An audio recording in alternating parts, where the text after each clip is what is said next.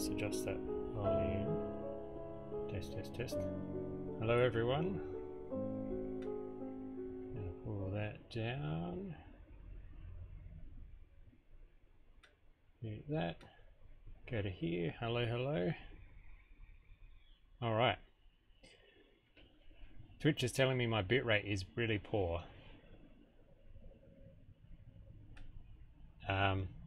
So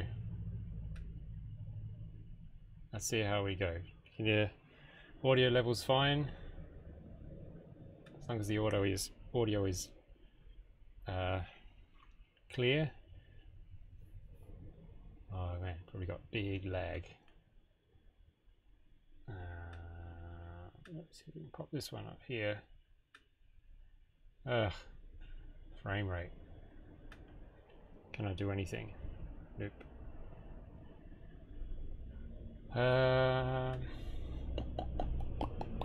Well, there we go. Tell you what, let me just that's not what I want. Come on. Come on. Nope. Alright. Also, I don't want that. Alright. So, who we got? 10 people. Roll up, roll up. Come to get your good homological algebra. I probably need to move over there a bit, otherwise I'll run off the page. Maybe a bit more. Ooh, yeah, that's better.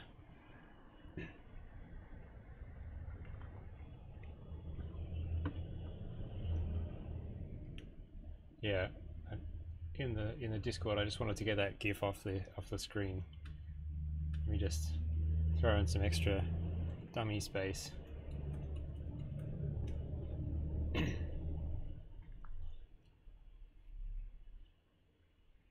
Okay. Har. Well, bitrate is no longer red. It's creeping along. Coding overloaded. Ooh. What? Consider turning down the quality again. Ooh, I ain't doing that. Alright, we'll just press on.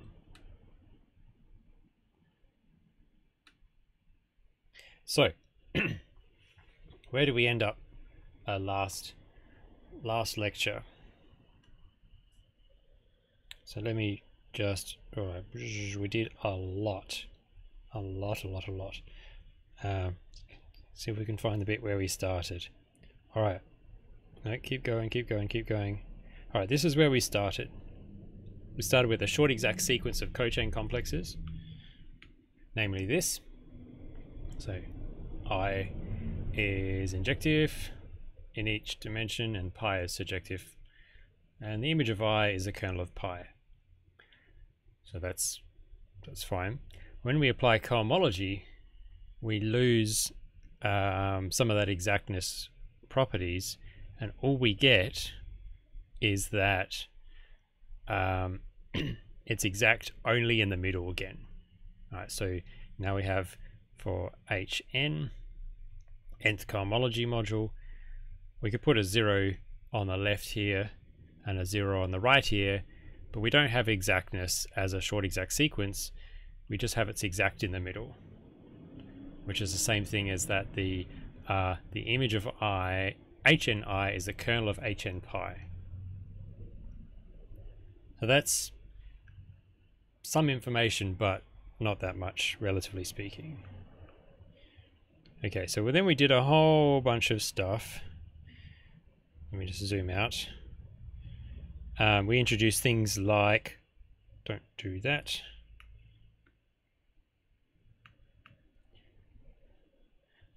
We introduced things like the shift somewhere. Well, we introduced the mapping cone.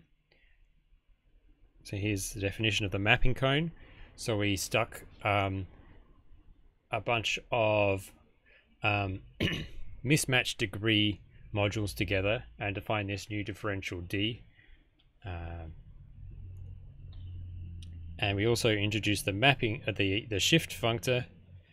So we, in particular, we were looking at the shift which moves all the modules down by 1, at least to start with. And there were some funny signs that we had to throw in just for make all the bits and pieces join up. And we started seeing how these things all live together. So I'm not going to recap all of this.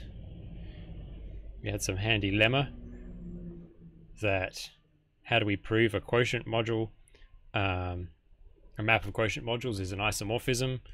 This lemma here. So this is makes things easier to check.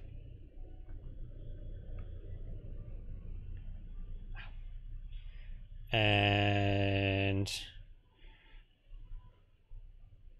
right, so let's keep going. Oh, we define this new map, sort of curly dn. So we're going to see this in a bit, but I'll recap when we get to it. And we started getting some exactness properties. So here we go. This is where we ended up, I believe.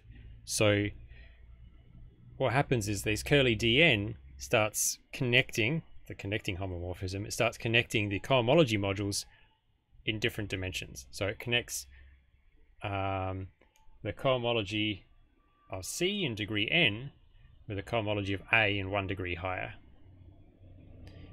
And now we're exact. So you grab contrast. We get exactness not just at B, which we observed right at the start of all this, but now we get exactness at C as well, at least in cohomology. And so all this is true for arbitrary dimensions, so it means we get exactness here, n plus 1 C, and that keeps going, and exactness here. And so what we're missing is exactness at A. So here and here, it doesn't matter, you just use arbitrary n. And if it was exact at all these A positions, then you would have a long exact sequence. All right, so the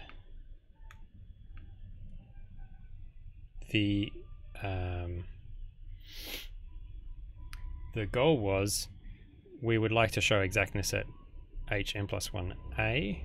So we need to compare the image of this partial dn, this curly dn, and yeah, so the image of that, image of curly dn, that's here, and also the kernel of Hn plus 1i here.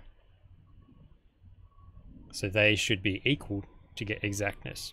And the tool we've been using to show exactness in cohomology is getting some short exact sequence of cochain complexes. Wrong option. So what I want is a short exact sequence of cochain complexes where, on a white, where this shifted A complex is in the middle, because then the cohomology of this is exactly H. Because it's shifted, it's Hn plus 1a. So I don't, you know, what do I put on either side of it to get a short exact sequence? But we saw as part of the proof in the previous lecture, we don't actually need the specific cochain complex we started with. If we had something quasi-isomorphic to it, it would still give, so this one here, I want H n of A twiddle dot to be isomorphic to H n shifted A, which is then isomorphic to this. So I'm allowed to replace it by something that gives isomorphic cohomology as long as it all fits into the sequences appropriately. I don't want something that's like arbitrarily isomorphic to it and it doesn't fit in the world that we've created about all this data. Okay, so those people who asked for a little recap, do you feel suitably warmed up?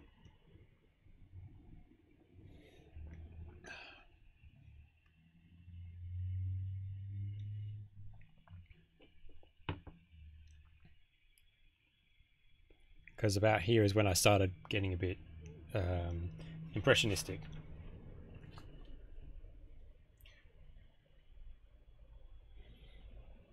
This is where we'll pick up.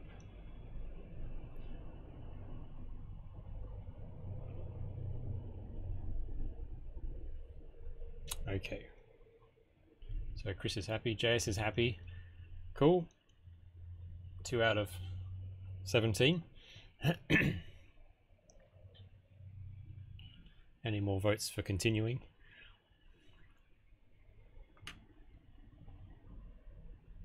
I must say, to fill the dead space, it was so nice to go out to a cafe this morning and do some work.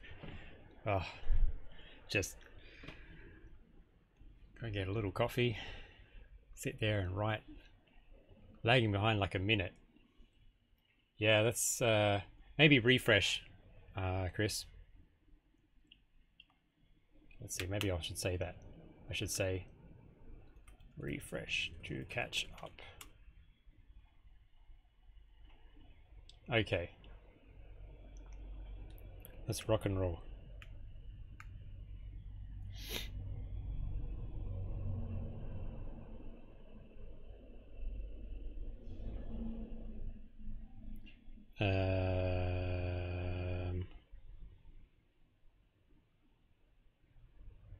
I don't know what some of this stuff is down the bottom here.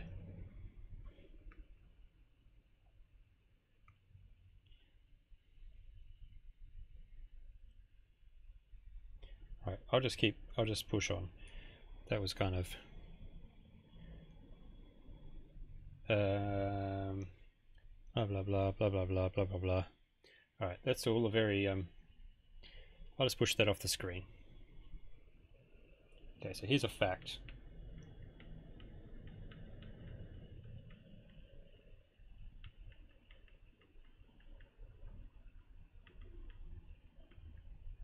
So it takes a C, sends it to 0C, and takes a BC and projects it onto B. This is a short exact sequence.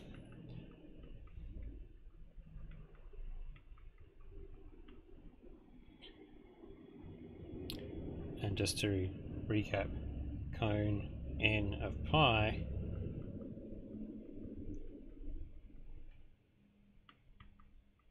and its nth differential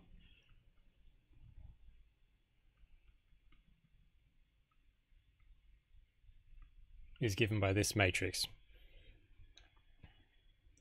If you want to be super pedantic, we can say the dimensions of the dB and dC as well. All right, so what this tells us, using our handy lemma, this tells us that this cohomology, n, I got names for these, J2, Q,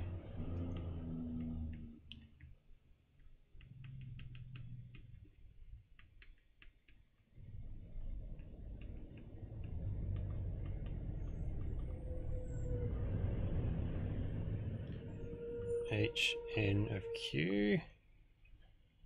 Right, this is exact at this middle spot. But what we want, we don't want this. We want Hn shifted A. So we need to show that the cohomology of this cone pi is the same as the cohomology of the shifted A. So let's define a map between them, and then we'll show that's a quasi-isomorphism.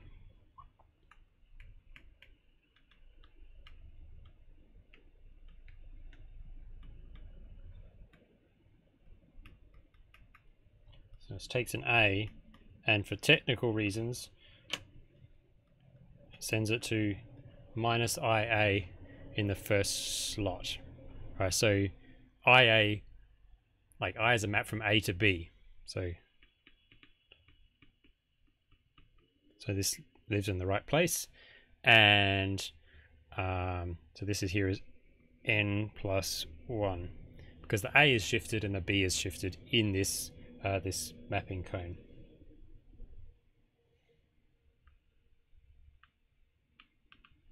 So J1 is a quasi-isomorphism.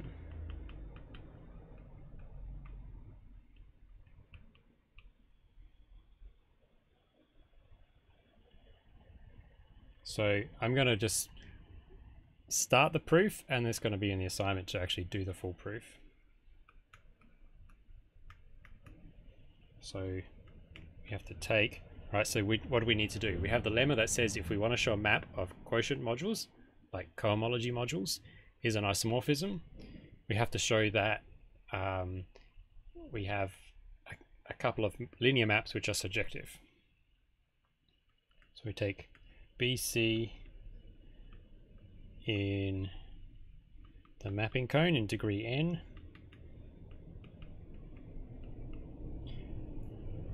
and for the lemma, sorry, to apply the criterion to show we have an isomorphism of quotient modules, we need to take something that is a representative for something in cohomology. So this should be equal to 0. But just to write it out explicitly, minus pi n plus 1b plus dc of little c, that's not a matrix, that's a vector. This should be equal to 0, 0. And what we want an A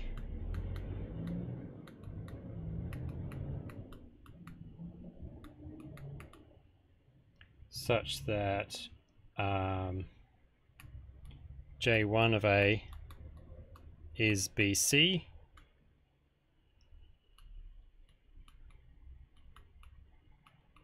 and D of this is equal to 0, which, just to remind you, is minus dA of A.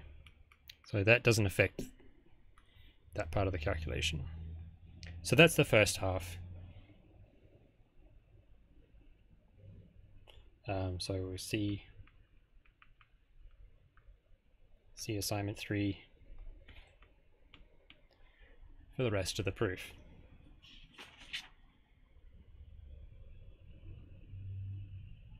So that tells me that Hn of J1, so it's important that you actually have specific maps here, like specified maps.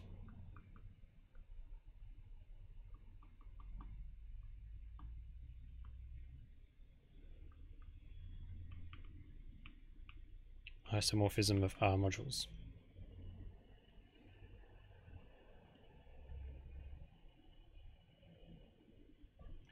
Alright, so I'm going to draw a diagram which kind of fits together all the bits and pieces we know.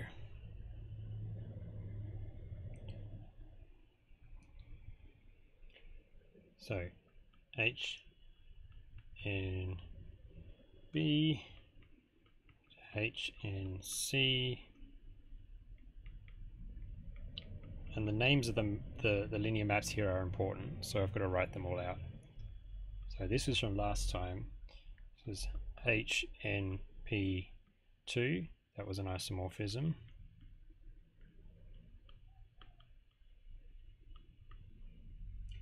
To HN A shifted. This was called HNP1. Now,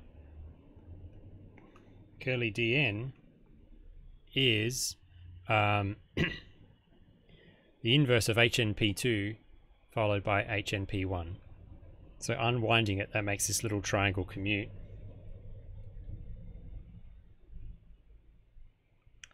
HN shifted B. Ugh.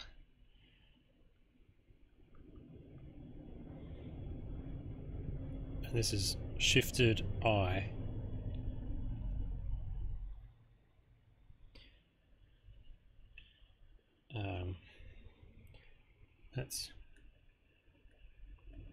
that linear map there. Okay, but now we also have HNC maps to HN cone on mapping cone of pi, and we have a map here which was HNJ1, and this is an isomorphism.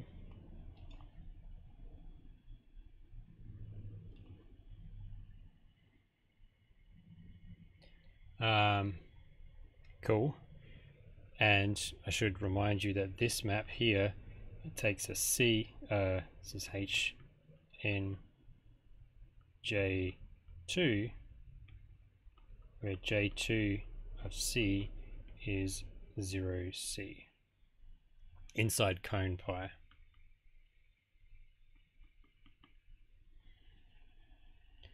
Alright, and so this, we're going to define a new map, curly dn prime, which is, well, I can throw the inverse of J1, HNJ1 in here. So that goes this way. So it also maps, it's almost like curly dn,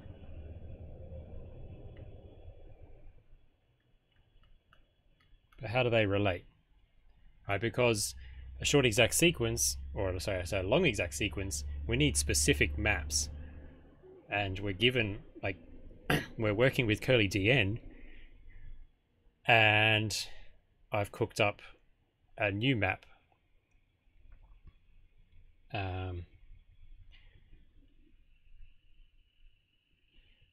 So we have from before, image of HNJ2,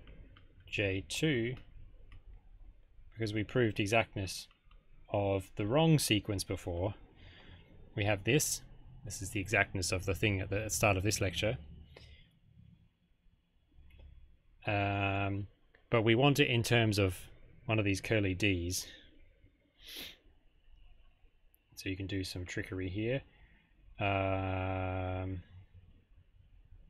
What does that tell us? Well, we know J1 is invertible, so like we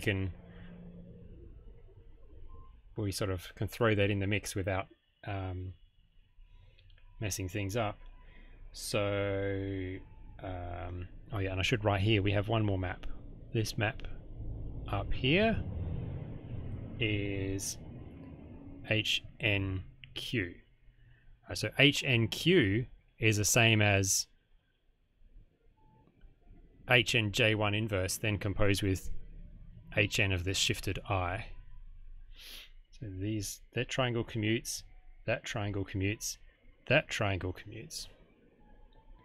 And from this, we can work out that H, this is like kernel of HN plus 1 I compose HNJ1 inverse.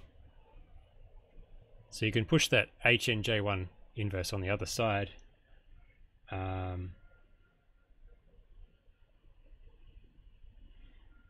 Oh, where does the J1 inverse go? Oh yeah, so we want the image of curly D n, and ultimately we want to compare this to the image of curly dn primed, and then we want to compare it to the image of curly dn with no prime.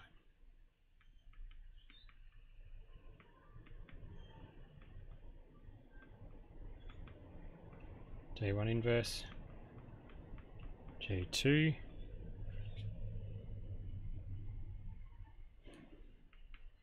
work, this is the same thing as the kernel of HN shifted I, which is, so that's a kernel. This is a kernel of HN plus 1 I. So this is a little calculation you have to do. I encourage you to check that one. Putting all that together, you get HNC goes to, this is now curly DN prime. This is the punchline. You can go back and check that other stuff separately. This is the bit you care about.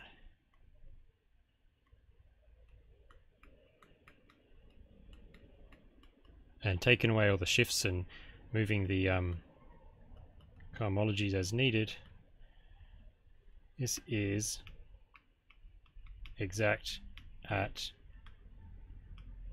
the A spot.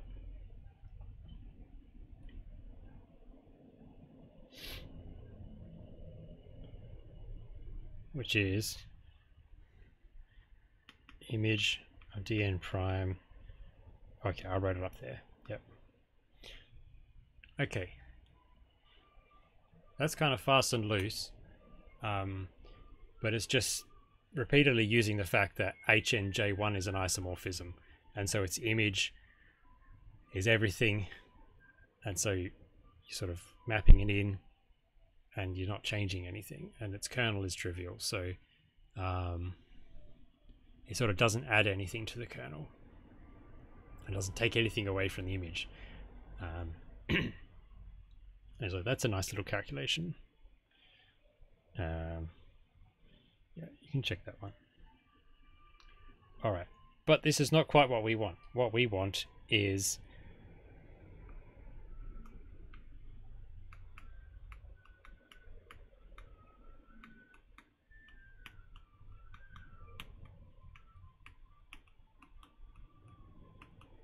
all right, so it almost we've done all this work and we've got exactness involving the wrong map.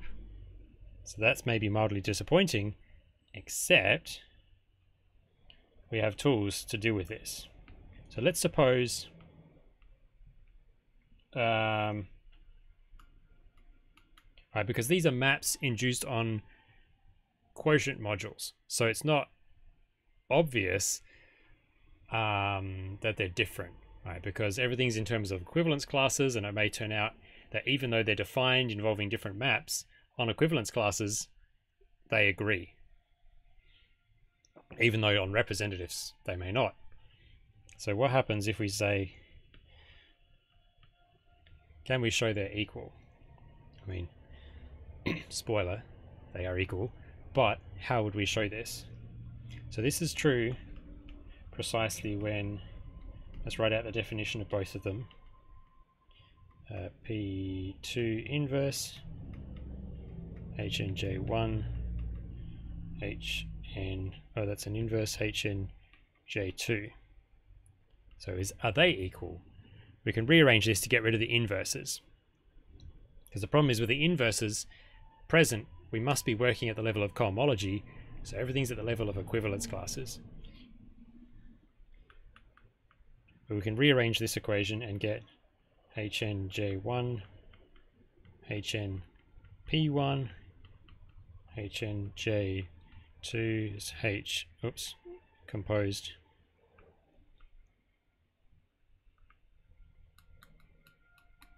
P2, but because these are functors, we can push the J's and the P's together.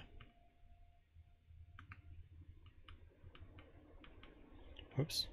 And this side is H N J2 P2. So now what we want to do is show that a pair of maps induce the same thing on cohomology, which is different from asking that these curly D maps are the same, which are defined in terms of composites involving inverses of maps on cohomology. So how do we prove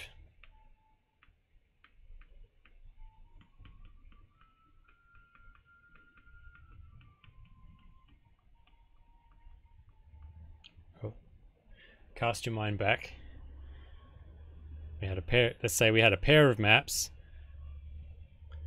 and we want to show that they induce the same map on cohomology.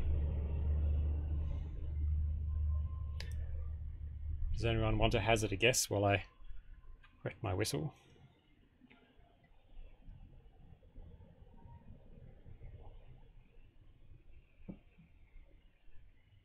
Just one moment.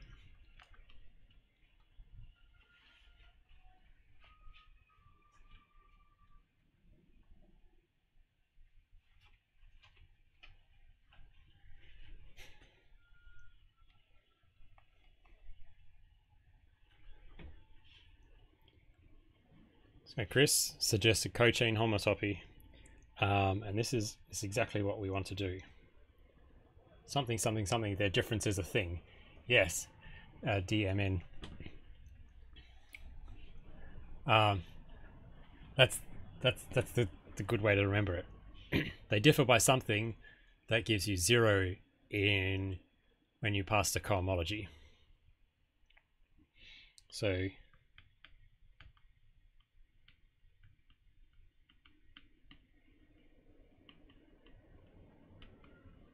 okay, so it's got to be a cochain homotopy from J1 P1 J2 P2. So now we've removed ourselves from the world of cohomology. We're back up at the level of cochain complexes. So this is where we have the freedom to manipulate things more freely, because it's hard to work at the level of equivalence classes. So what have we got? We can throw away all the cohomology decorations. So we've got cone on I, C, so that's P2, J2, cone on pi. This is shifted A, J1, P1, and that happens to be a quasi-isomorphism. That happens to be a quasi-isomorphism, which is why we can do all the tricks with the inverses at the level of cohomology, except now we don't need this. Now we're just, everything's just maps of chain complexes, and we can write down matrices representing maps and so on. So one thing to note, if this diagram commuted, we'd be done, but this does not commute. You can check that going back and looking at the definitions that we wrote down. So the next best thing is to say it commutes once we apply cohomology functors, which is why we're going to find a cochain homotopy. So what is the required data?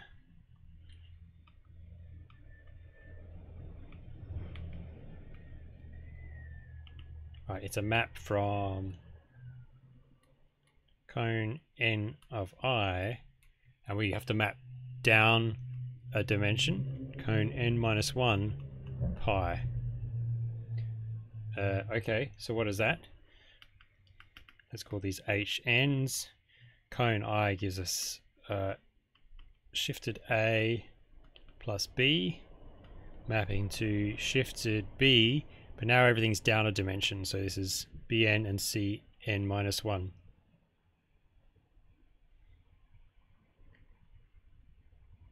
Alright, so this is for all integers, such that let me just go back, keep that bit on the screen. We have okay, so when you're looking at the difference of something here, it doesn't matter, and I wrote it down one way and it turns out there's an extra minus sign at the end, so that's no biggie. You could flip the ones and the twos things and you get rid of that minus sign, but never mind. So J2, it's P2 minus J1 P1 has to be equal to, so we want to prove this, it's the differential of cone pi in degree n minus 1 composed with these HNs is HN plus 1 composed with the differential for cone I in degree n.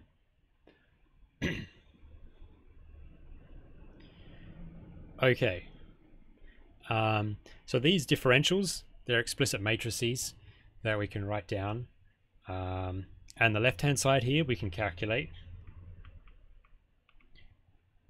and so then the question is we've got to find, and so H's are given by matrices as well, but they're matrices where each entry is a linear map between the appropriate modules A's, B's, and C's.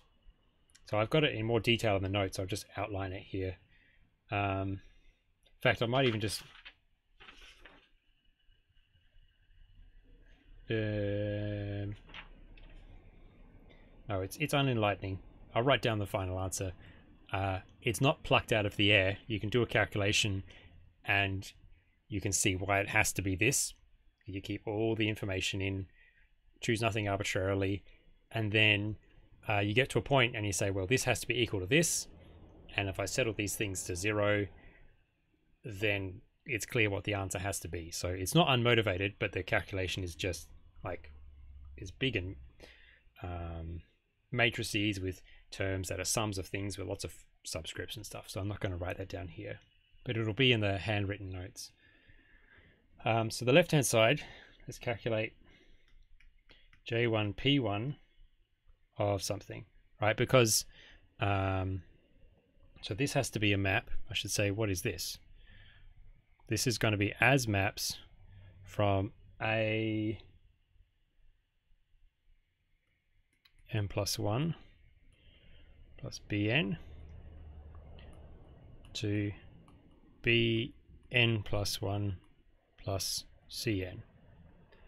All right, so what I'm looking for is these maps Hn such that I have an equality of linear maps of this type given by this identity. So let's calculate J1 P1. Okay, I have to take something in An plus 1 direct sum Bn. So P1 gives me just A, that's J1 of A, and then J1 of A is minus I n plus 1 of A, 0.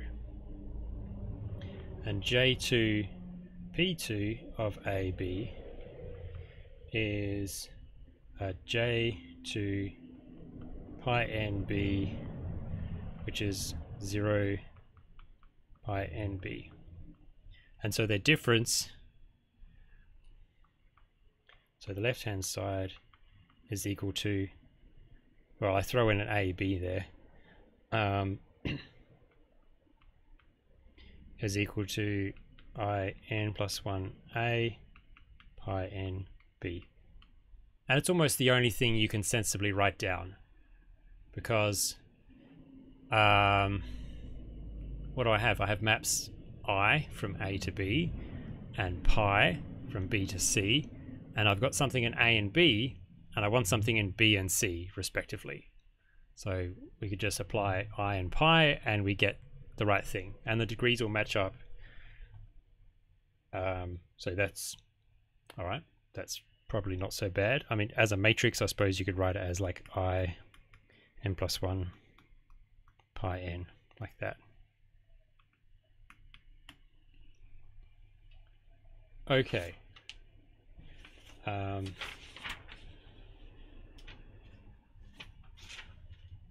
Okay, so then we could calculate the right hand side, and as I mentioned, it's quite icky to calculate. So what I'm going to do is write down an h and show you it works. So it's not an educated guess, it's a bit more than that. So the calculation suggests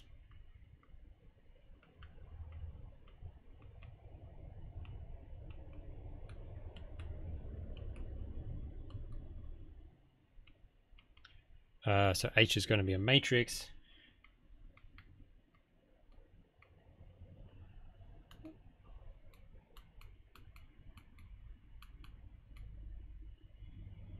I missed an N there.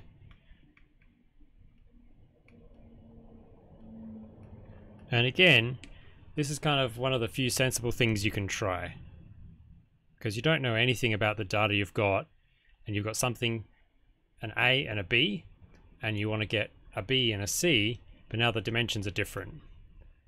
And in principle, you could throw in some differentials and various maps, but it's not clear, and so this is the simplest thing you can try, and it turns out that it's pretty much the only thing that works. So we can calculate so say the calculation. Right, now let's write down, so this equation up here, this term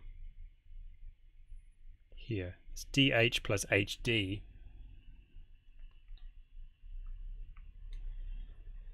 is going to be d pi h plus h composed di. This is my shorthand.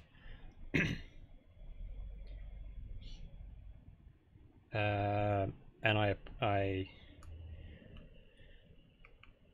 that's some operator. I throw in an AB. So everything here is explicit. Right? You can just write down these matrices, multiply them out. And so what is this going to be equal to? D minus dB minus pi. I'll leave off all the subscripts just to make things easier. So then H applied to AB. Well, let's just write it out. Plus 0 minus 1 0 0 minus dA minus I 0 dC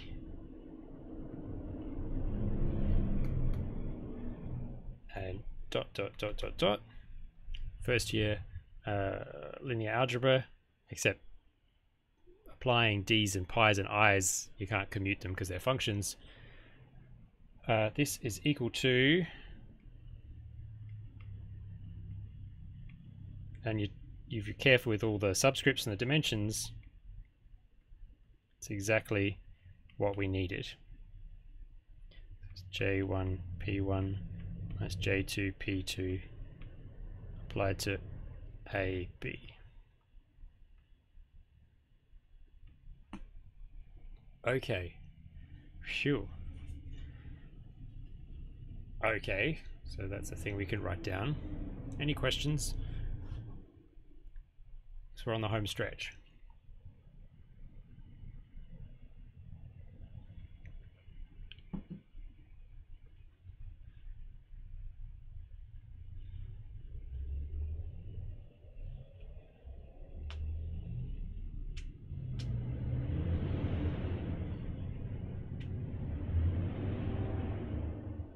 I should type any questions in the box because you see that first.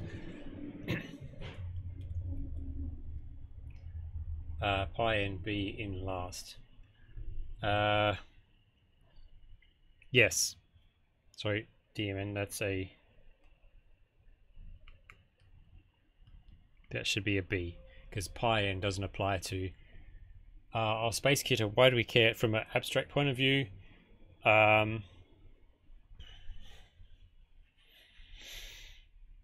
The mapping cones allow us to remove making arbitrary choices in the definition of the connecting homomorphism.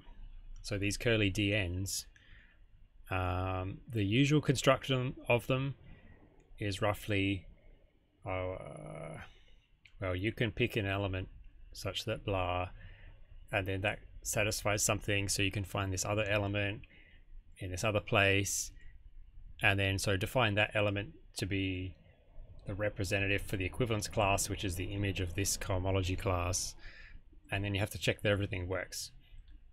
Like it's well defined and it's a homomorphism and so on.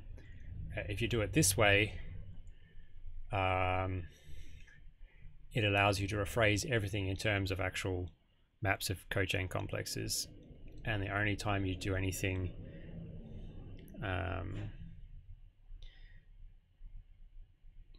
yeah, you're not really, you essentially can say, I'm just going to invert things that already exist rather than manufacturing linear maps out of thin air.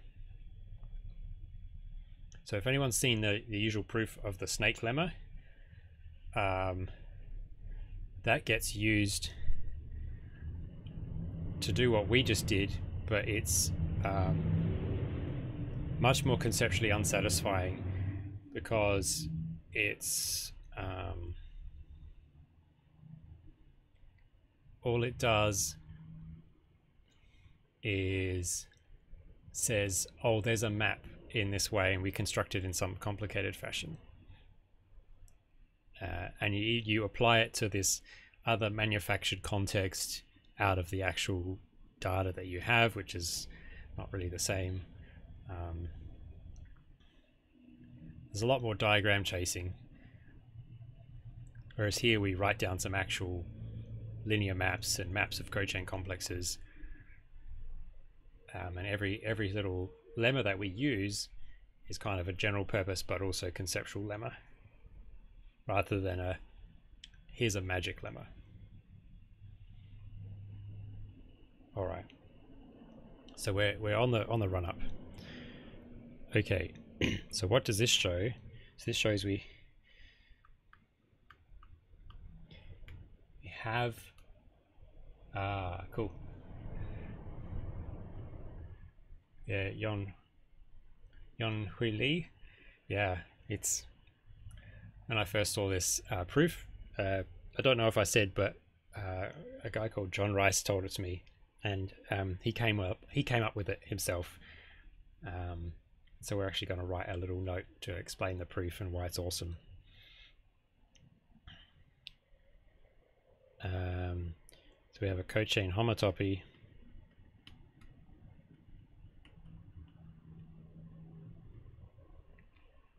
J1 P1 J2 P2, and so unwinding all the arguments back, we get that curly dn is curly dn prime, which tells us that which one was it that we needed to show? Shows us that m dn prime is m dn, and we had exactness. Let me do it the other way around.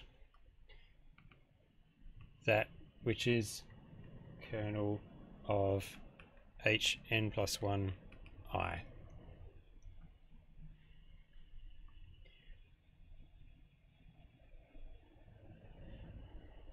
And now the curly dn prime, that was just like a technical, okay, it's not just technical, but for our purposes, it was just a technical sort of side street, which we got around the fact that we didn't really know how to characterize the image of curly dn. So we defined some other map, which gave us something exact, and that map was actually equal to the original map. So we're all good. So here's the theorem. So if you've never seen a proof that extended for nearly 3 lectures, you have now. So given a short exact sequence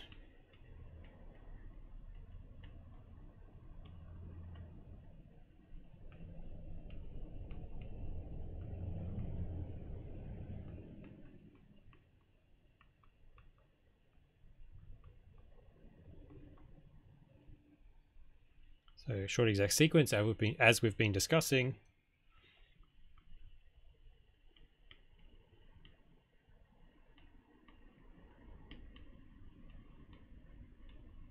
we have a long exact sequence.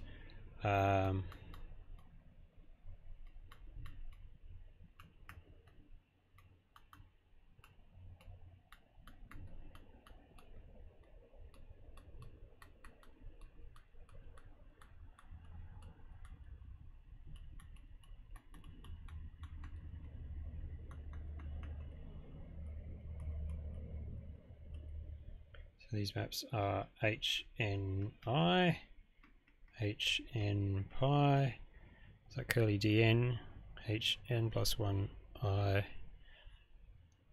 like so, and it just keeps going. And the curly DN is a specified map.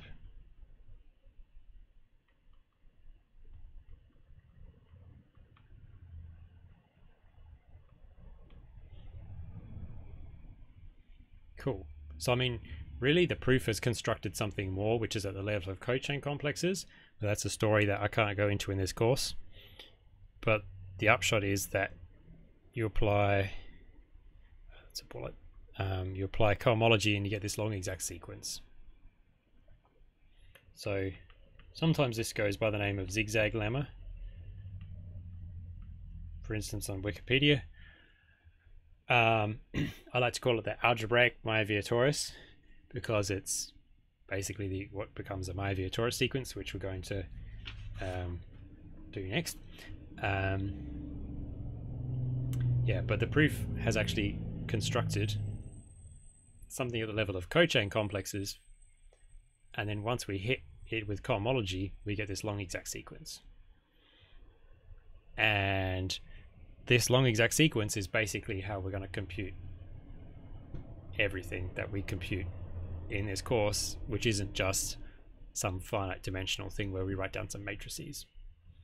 We're just going to find a different short exact sequence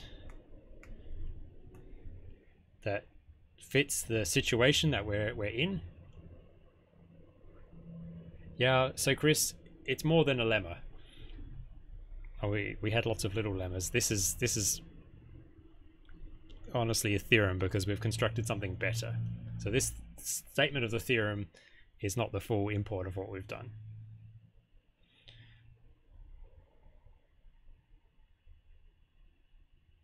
I mean, if it feels any better, a guy called No Bao Chao got a Fields Medal for proving what's called the fundamental lemma in Langland's theory, in the Langland's program. Like literally, here's a fundamental lemma. It seems a bit tricky. I won't prove it now. Fast forward 40 years, a guy proves it and gets a Fields Medal. So lemmas are not to be sneezed at. Okay. Right, so I got to write down an example where this applies. And we're going to actually write down some several examples over the next like half a lecture or so.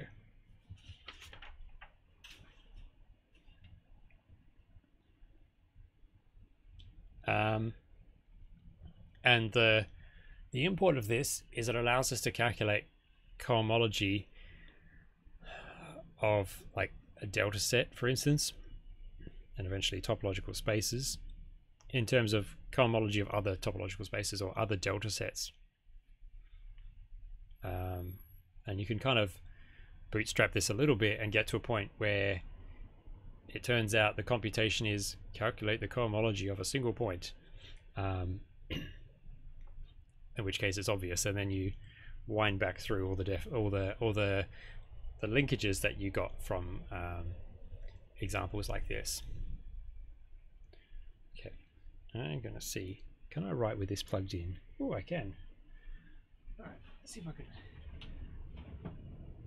move this power board as far as it can. Yes. All right. I don't want to run out of battery again. This is this way, so I should be good for now.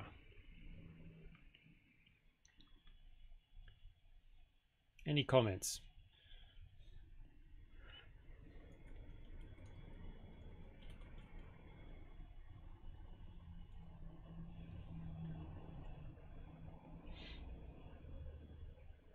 I'll write down a big example.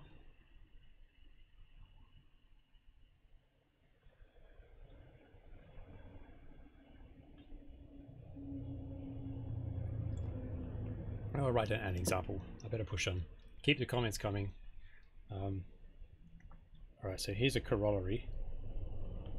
So this is usually like my Vietoris.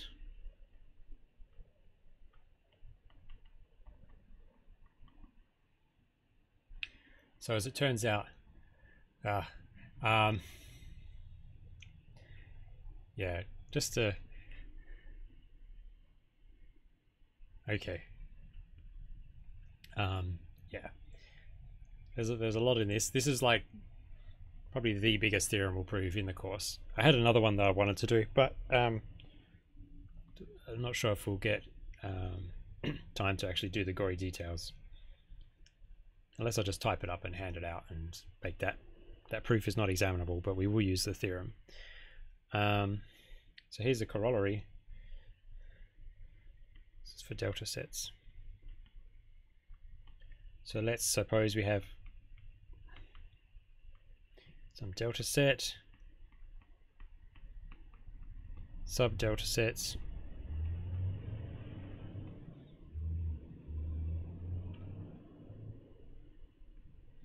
and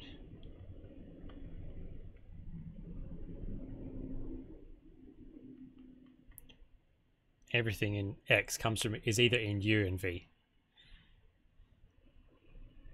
So what this means is that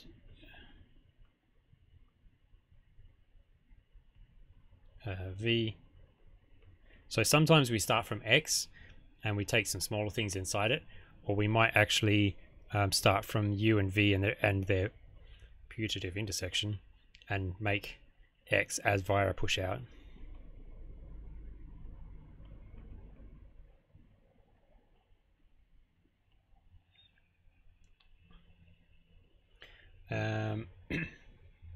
So we get a short exact sequence of cochain complexes.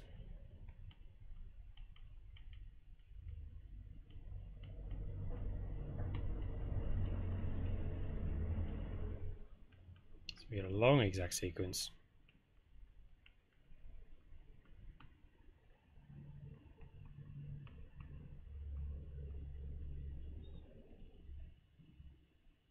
Of modules.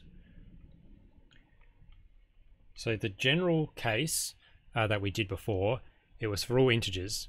But now, because we know that cohomology vanishes for negative integers for delta sets, this means we know we have a 0 at the start. So you don't necessarily get this, but we do here.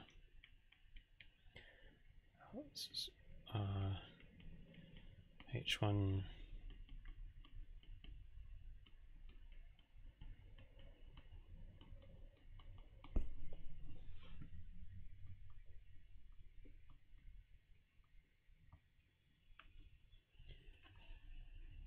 then H1, and then you go up a dimension and you keep going, and then you can let's just keep going. H1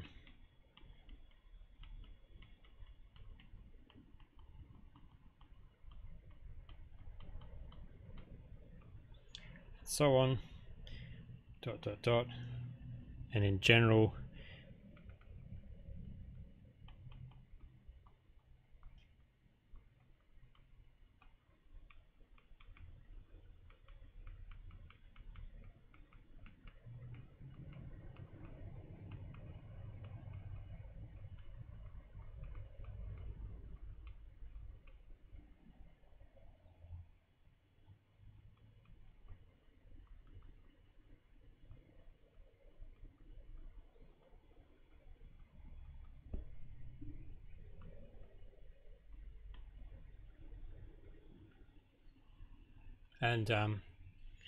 and on it goes. So if X is finite dimensional,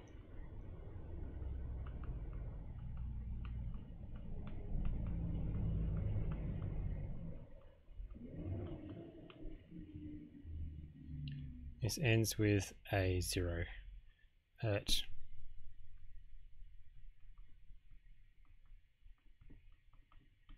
once you get past the dimension of X. Yeah, sorry, that's the zeros.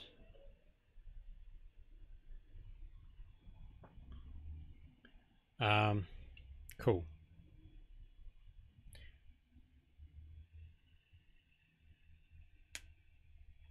Yeah, so this allows us to calculate the cohomology of X in terms of the cohomology of U and V and the intersection of V, which is good if, for instance, U and V and or their intersection are simpler than X, or conversely, if X is reasonably simple and U and V are reasonably simple and their intersection is more complicated, then that's the thing we can try to calculate.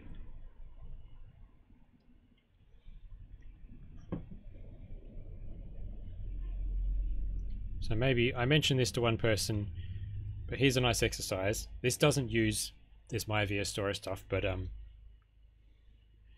might like to try this because we will be using it.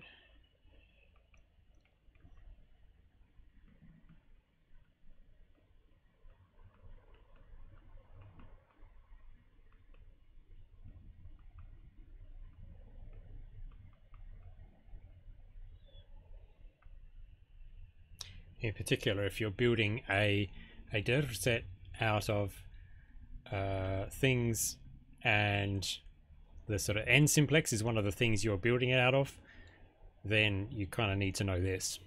I mean, and this is because like the solid n simplex is like a solid ball, which is topologically, if we're in the topological world, it's contractible. So but we're going to get to topology very soon, so we can start talking about things like contractible shortly.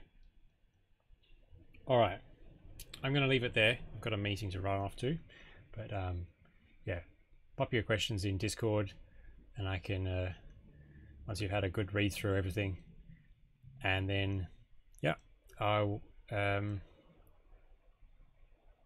there's a Gather Town thing now, I think. But I have something I have to go to, so I might try to pop in after that. And otherwise, I'll see you all on Wednesday for the lecture, and also people in Adelaide actually on campus. So cool. Stay safe. Catch you later.